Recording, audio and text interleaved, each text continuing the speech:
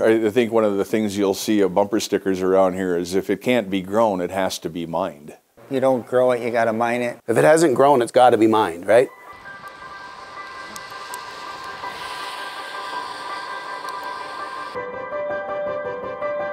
Well, if we didn't have iron ore to create steel, it'd be a tough society, I believe. It started here because of the discovery of iron ore by surveyor William Austin Burt. And in 1846, as soon as men could come up here and start digging away at the iron ore outcroppings, they did. And so from there, it just blossomed and worked all its way through Negaunee and Ishpeming, and we are still mining at the Tilden mine. I mean, mining is, for us up here, it's ingrained in us. Like me, I'm a fourth-generation miner. I'm a third-generation miner here. I'm I think fourth-generation miner. My great-grandfather started in the mining industry. My grandfather was in the mining industry. My dad was in the mining industry, and now I am. My earliest memories of mining is being a child, my dad going to work.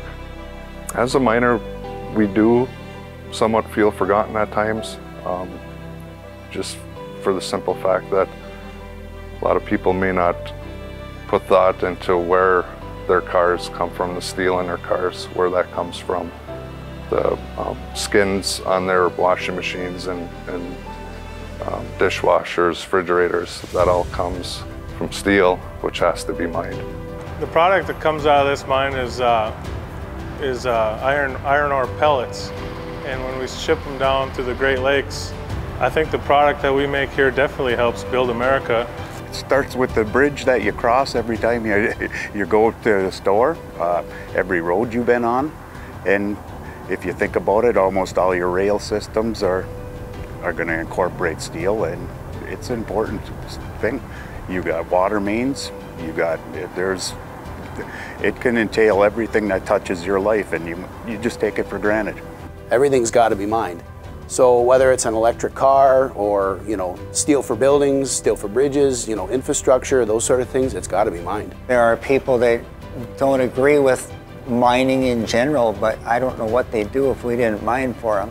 I think we have a commitment to do it better than anybody else. This is where we live.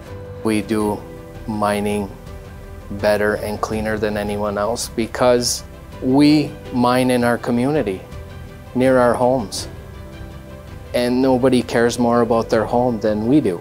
We do it in a very controlled environment, a very environmentally responsible environment. And the perfect environmentalist is a miner.